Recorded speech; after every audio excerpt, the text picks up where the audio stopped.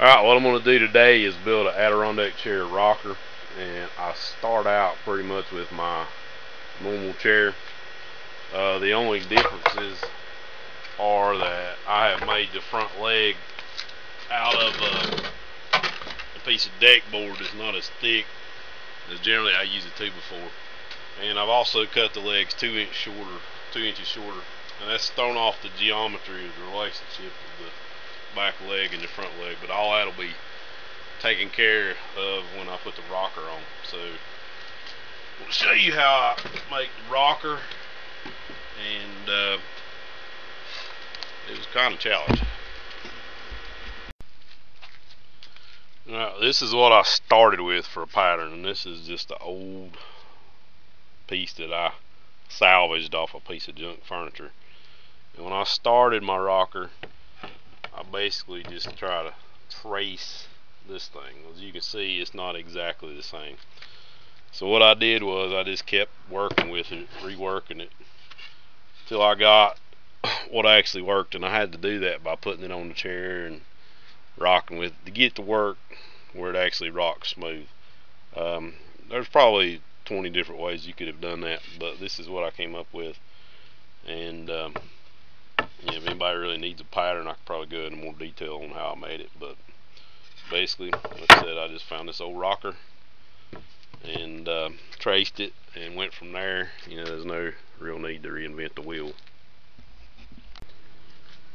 Alright, what I've got here is two deck boards that are 36 inches long, and I screwed them together so I could cut both of them at the same time, because trust me, keeping these rockers as similar as you can helps. Now what I want to do is I've rough cut them to 36. It finishes about 35, so I'm just gonna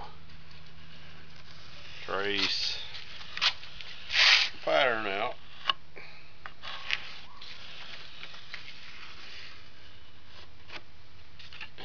And I will spare you the boring cutting this. It takes a while to cut both of them with a jigsaw, but that's how you do it. Alright, after a pretty good bit of cutting, take that off, and that's what you got. So anyways, like I said, I screwed these two together. Makes it a lot easier to keep it from wiggling all over the place, and cut both of them at the same time. It just makes them easier to fit. Alright, here is where the tricky part comes in.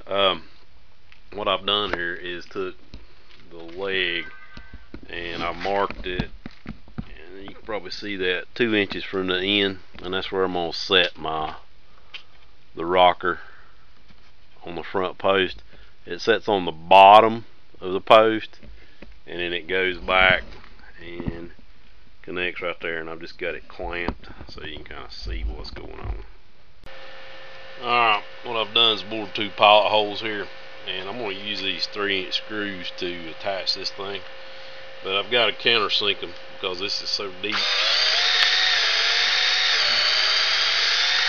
So I'm going to bore probably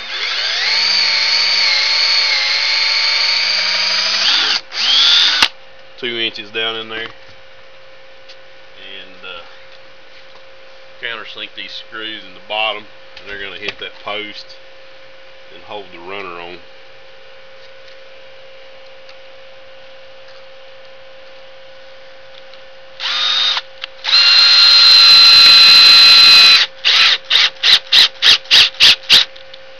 There.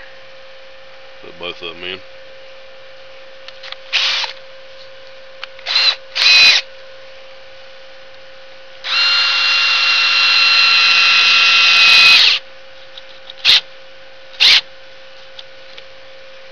Now your runner is on.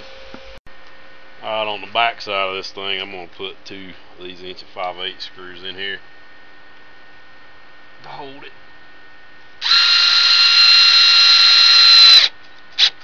And then you won't be able to see those from the outside.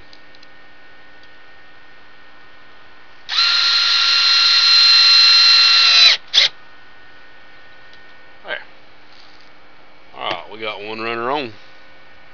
Once you got your rockers on, the last thing you want to do is bounce sand it a little bit. Just kind of smooth the rockers up, but you need to really be careful while you're doing this, because you don't want to take too much off. But anyways,